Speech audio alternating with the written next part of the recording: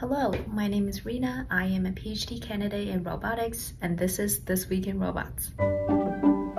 So this week we are covering these giant stage robots used during Beyonce's Renaissance and Cowboy Carter tours. First of all, I love the fact that they are painted gold and silver to match each album, and they seem to be pre-programmed to move in ways that work well with the choreography during the song Cozy.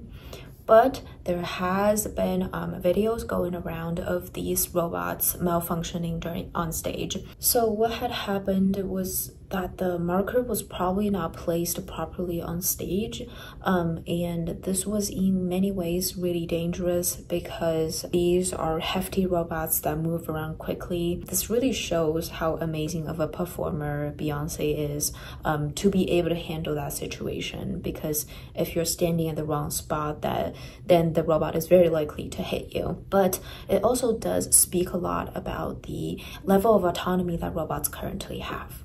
So robots are often presented as fully autonomous, which isn't necessarily true. Take these stage robots, for example. They are clearly pre-programmed and probably teleoperated, but that's not a bad thing at all in this context. If anything, it does tell us that sometimes it is much more important for a robot to behave in reliable and safe ways, instead of always aiming for the highest level of autonomy. But that's it for this week, and I'll see you next week.